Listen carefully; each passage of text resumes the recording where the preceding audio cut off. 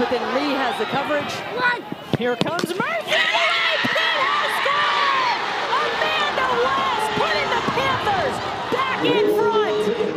The dagger in overtime.